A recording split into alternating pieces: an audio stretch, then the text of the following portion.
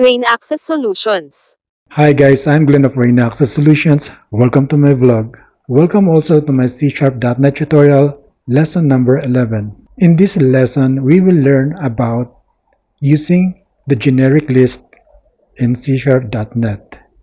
We will also learn how to add the values in the generic list into a text box with its multiple lines set to true. Let's begin. Let's create a new project. We will create a form application. New. And we will name it lesson 11.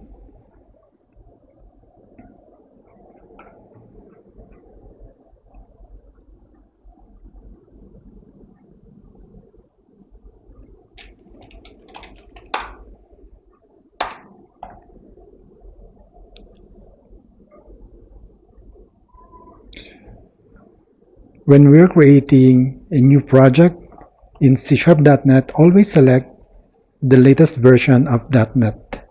In my case, I will select the .NET 8.0 with its long-term support.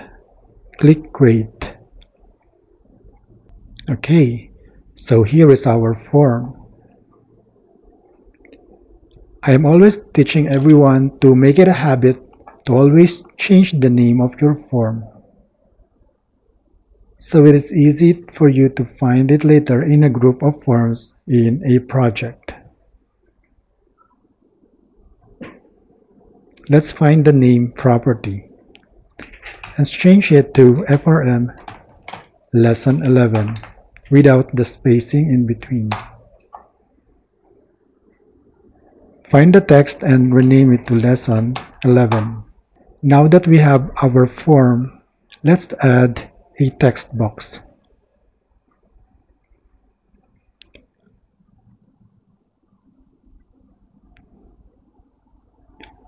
And set its multiple lines or multi-lines to true.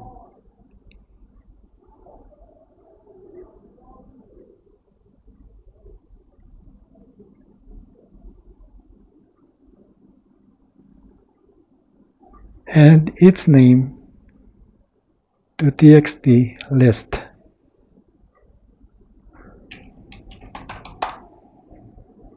Okay.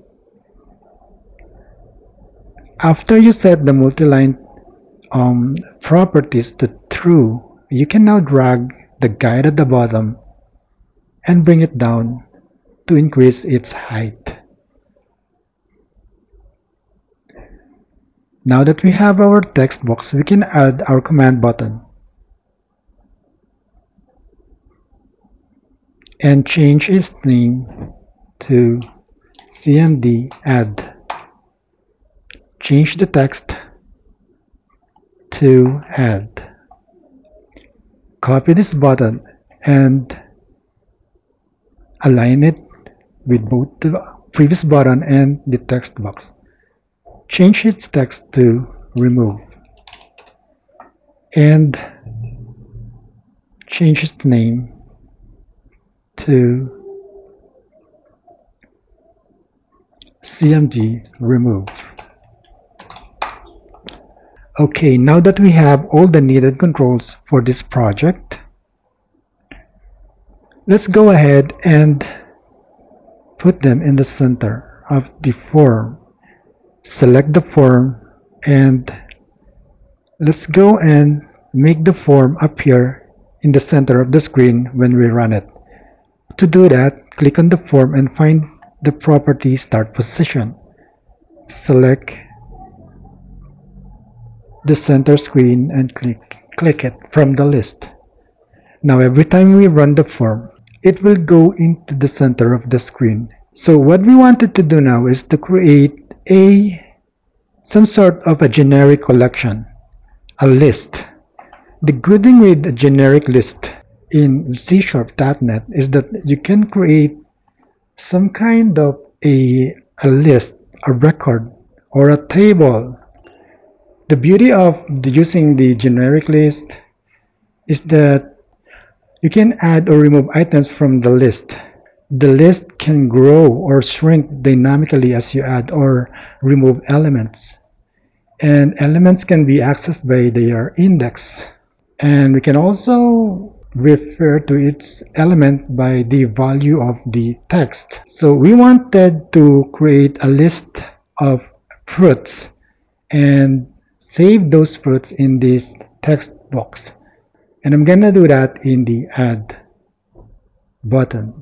So we will also learn about the scope or scoping of the memory variables and declarations. But before we go to that, let's create our generic list. Here is how we declare it.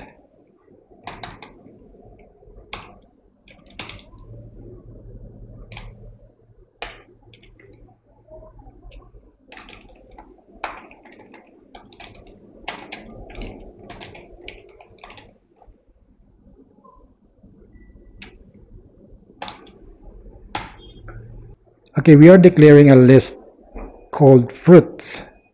And here we are creating a new instance of that list. Now this curly brackets here is the initialization of the list fruits. We can leave this empty or we can initialize it with adding a predetermined number of lists. For example, I can just leave it empty or add something.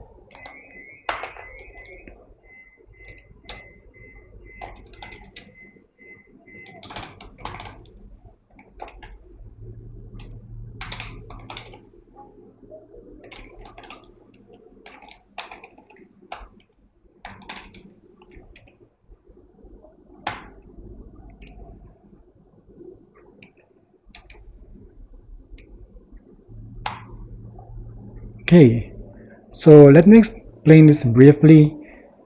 We are using the text property of this text box and assign the value from this line. What this line means, we are using the string.join function.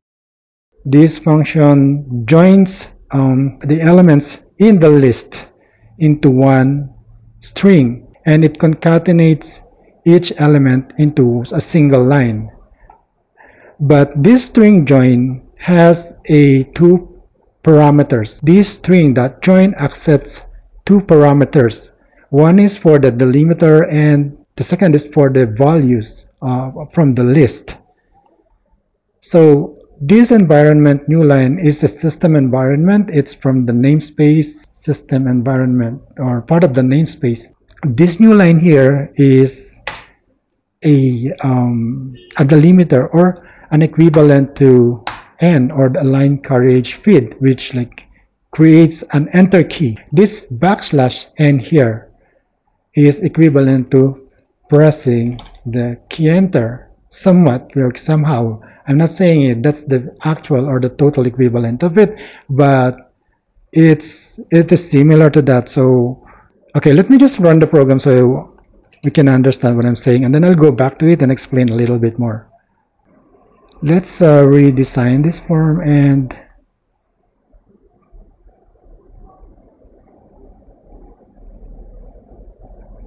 add a label. Change the text to list, generic list. Okay. Then we can add another text box without its multi-line on here.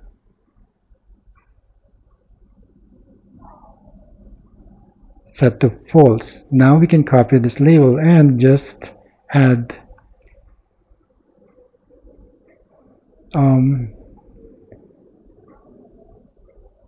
new fruit.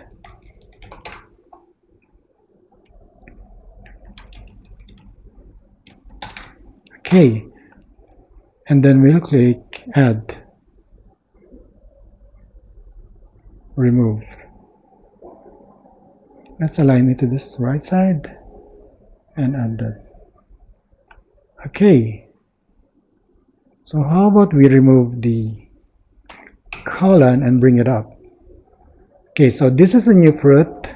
Whenever we want to add something, we enter it from the new fruit and add it here after clicking the add button. So let's rename this this text box to txt new fruit. All right.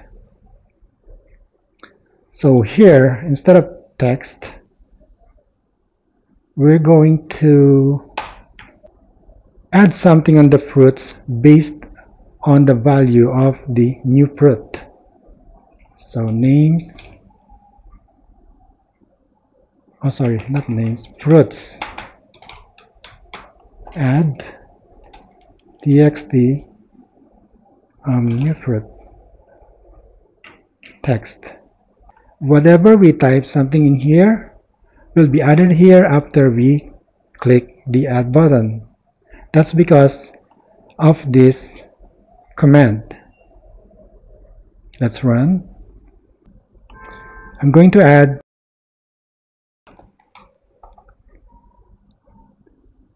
and orange. So as you can see, it did not add the new fruit to the bottom. Let's check the multi-line if it was set to false. Yes, it is set to true.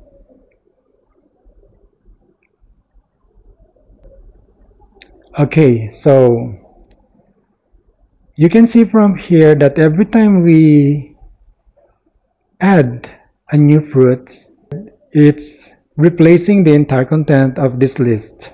Look, let's try it again. Durian, add, and let's add orange. Now, what is supposed to happen when we click the add button is, or the orange should be added at the end of this line. But what is happening here is that all the list has been replaced by the last item that we have entered. So let's see our code. You will see that it happens because of the declaration. That every time we press the click button, we are declaring a new list. And we are just overwriting the previous list that we've created. So it's like canceling it. Now here is the part that we're going to discuss a little bit about the scoping of variables and other stuffs like list. This fruit or list, it is only visible in this method or event, and every time we click the add button, it creates a new string. So in order for us to retain previous information or previous elements in the list, this string shouldn't be inside the click event, and place it outside, so that instead of it recreating the list over again and again, we're just going to add a new element to it. In order to do that, we will have to remove the declaration of this list and bring it outside the event here. Okay. So now the fruits list is outside the command button click event. Let's try and run it. Let's add apple. Let's add orange. Now as you can see, the new fruit is being added to the end of the line instead of replacing the whole list with single fruit. Okay, so this is what we call the right scoping of a variable. Okay, now let's try and create the code for removing item from the generic list. So let's just copy this code and place it in the remove click event. And I'm going to change the add to remove. Let's run it. let's create the list first. Let's add apple, mango, and durian. If we want to remove something from the list, we will make use of this code that we have just written. So if I wish to remove the mango, let's just type mango and click remove. There, it is being removed from the list. And the point of reference is its name. If we try and remove something that is not in the list, nothing will happen. Like say we remove melon. Oh, sorry, I just clicked that. Let's say we remove pineapple. So there you go. There's no pineapple in the list, so nothing is being removed. So if I wish to remove the melon, I can just type it in here and click the remove button. If you have multiple melon in the list, it's going to be deleted by its by referencing its index list. So let's remove apple and durian. Okay, that's it for today's video, guys. I hope you learned something from my tutorial. If you find this video useful, please subscribe to my channel and leave your comments at the comment section below. Thank you very much for watching. Have a nice day, everyone. Goodbye.